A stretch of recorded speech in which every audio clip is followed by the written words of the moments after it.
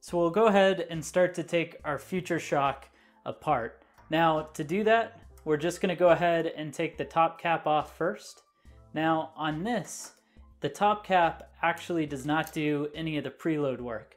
It's actually just a top cap and a screw here. With the top cap off, you can just go ahead and loosen the stem, and you'll see that the stem itself will actually slide up right off of the Future Shock. So the Future Shock here is attached to the steer tube and into the fork, and it actually has its mount down underneath this plastic cap, which we'll take a look at in a few. But it's going to come with a little spacer here.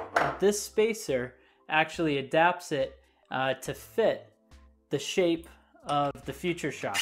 So the Future Shock is smaller in diameter than a standard 1.1/8" steer tube. So you've got this adapter which clamps down and then puts friction onto the Future Shock. So our next step here to take the Future Shock off is going to be to actually unscrew the preload. So these screws that are right here, that's actually to unscrew the preload on the headset bearing. So we'll just go ahead and unscrew the preload on our headset. So you can see there's actually one of these screws on both sides. So all we're doing is unscrewing this. To do that, we just need a 2.5 millimeter.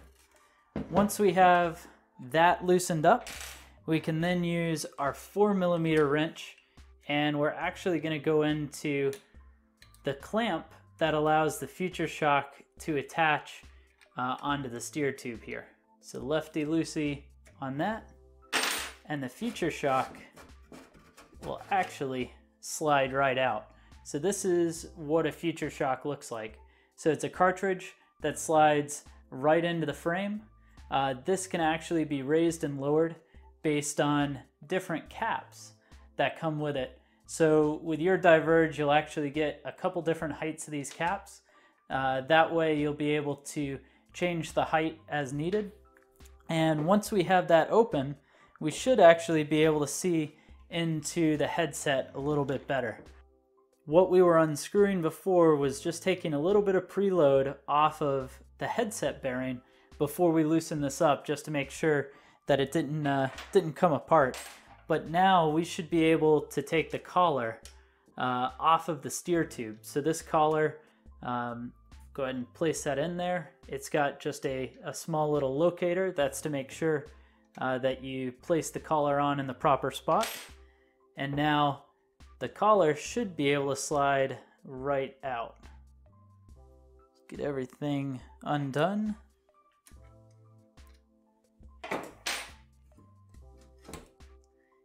And the collar is going to come straight off of the fork in the steer tube here.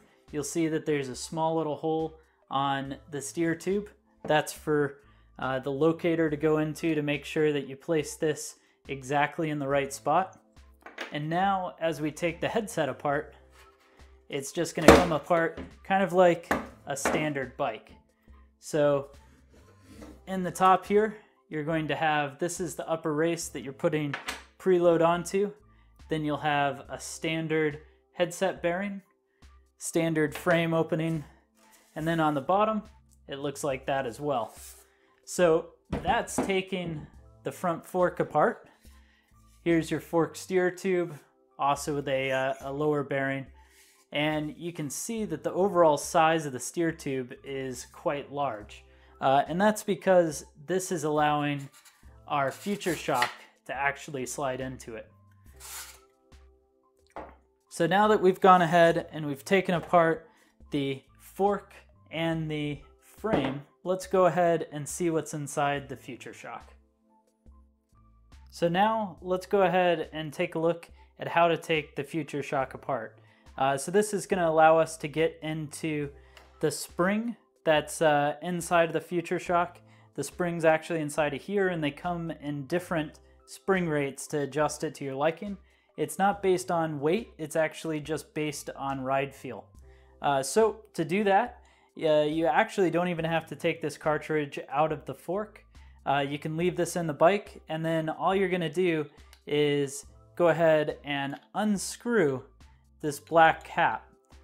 So we'll get this unscrewed here. It'll come apart. And then what you'll have inside is just the top. This is going to have some grease in it. So inside of there, you're just going to have your spring. Now the spring on the Diverge Future Shock is actually a progressive rate, meaning it gets stiffer the further through the spring rate. On the Roubaix, it's a linear rate. So they both use the same style of Future Shock, but on the Diverge, you have this progressive spring, and you can get different weights of these springs, meaning different spring rates. So that way you can have ones that are a little stiffer or a little softer. That's not based on rider weight, that's actually just based on preference. Now you would just pull it out, put some grease on it. You can slide this one right back into place. We'll keep the factory grease on. And then to put it back together, it's really just as simple as screwing it back together. Let's take a look at what the Future Shock weighs in at. So the Future Shock on its own is going to weigh in at 307 grams. So fairly heavy, but then we'll add in the adapter to run the 1 1/8" fork, your collar, which actually bolts down onto the fork steer tube, and then finally the top cap, which puts it all together, meaning a total weight of 367 grams.